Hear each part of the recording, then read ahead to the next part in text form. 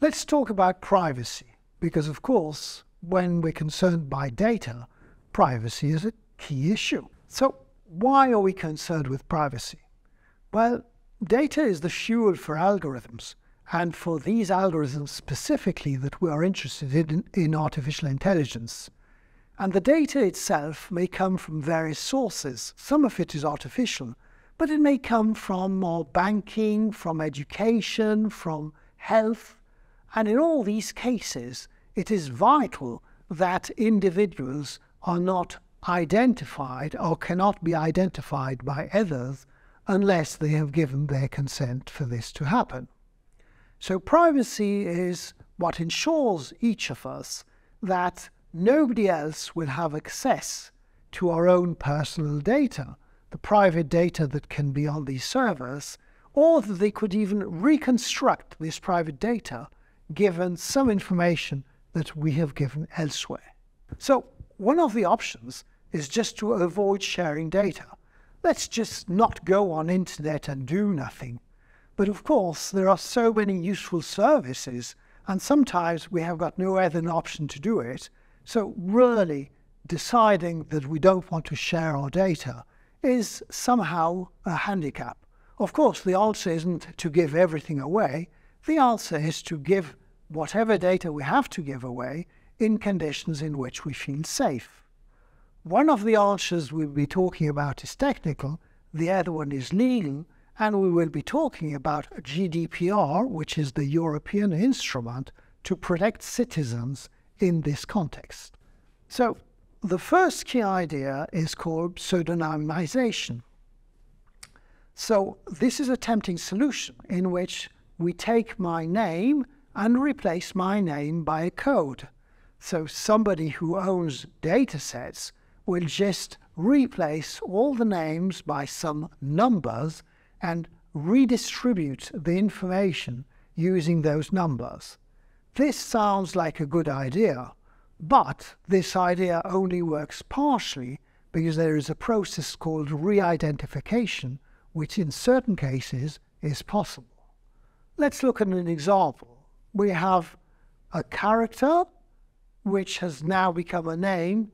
Can we find things out about this character once we have no longer got the person's name? So suppose we've got two databases. The private one, on which we've got a lot of information on this person called Maureen O'Hara. And on the other hand, we've got some public databases because we may know where people come from or have access to some information. And so if some of this public information is also present in the private database, then putting two and two together, we can reconstruct that a specific number in the private database actually corresponds to a person. We may not always be sure, but we will have a high probability of this happening.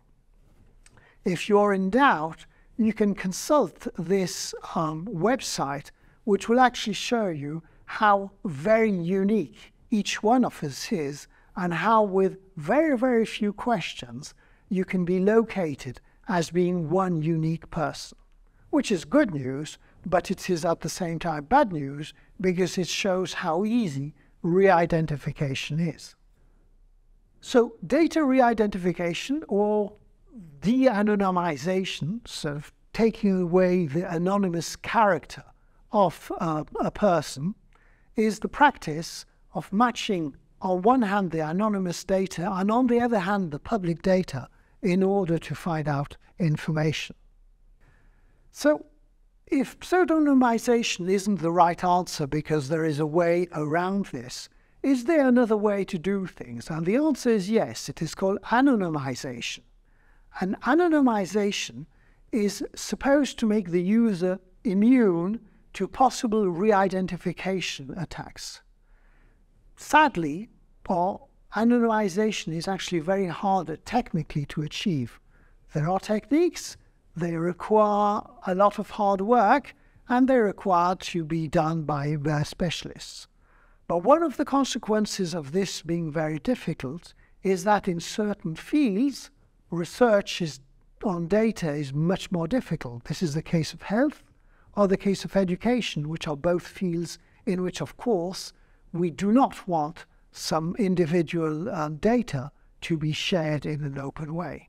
Another way to deal with data sets in a way to protect the individual users is called data aggregation. In this case, before sharing the data set, the company or the organization which wants to share some data will aggregate the data in packets.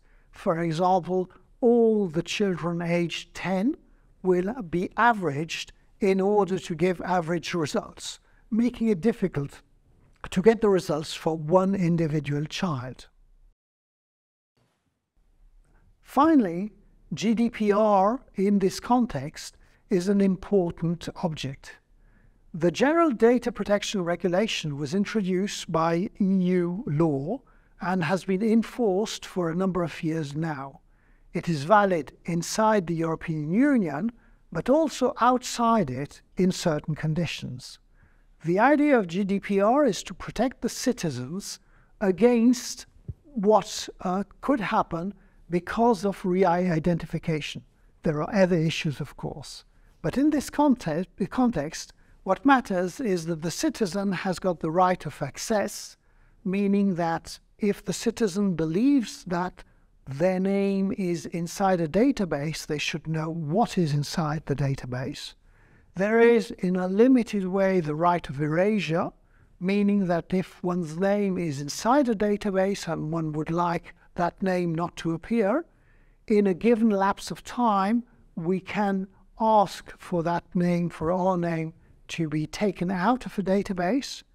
And the third of these rights is the right to object any automated decision, so typically a decision that can be made by artificial intelligence, and ask for another decision to be made, this time by a human being.